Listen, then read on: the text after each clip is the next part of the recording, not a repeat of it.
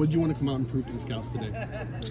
I think really I was just trying to prove it to myself. I could be the best version of myself today. And I felt good about that I did that. So, from here, I just wait, and whoever gives me an opportunity, I'll be more than thankful to go and play ball. So I'm glad this part's done, check this box off, and now I'll get back to football. Where have you been training up till today? I was at Bommarito Performance Systems down in Florida. So the place I was at was Davey. He has 2 facilities, but Avery Williams was there last year, so kind of followed after him, seeing his results, so it was good.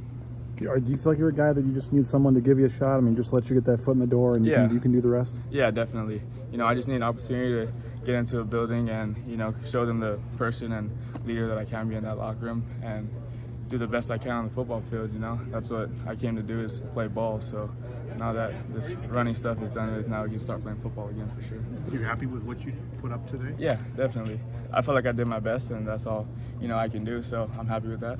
One of the shuttle drills, or one of the drills, you were like fired up, you're screaming and stuff when you were done. Oh, yeah. What was today like for you? It was a ton of fun. It's like I've been working up to this point for 3 months now, so to just come out, compete, and you kind of, want to prove to yourself you can hit the numbers that you think you can. So to be able to perform like that and feel really good about, my runs and things like that were really good. Because football it's a weird game. I mean, if you were 6'5", you could be a first-round pick. I mean, it's crazy. I mean, you obviously have the stats to back it up. I mean, what do you feel like when you're talking to these teams and stuff that you bring to the table, why they should take a chance on you?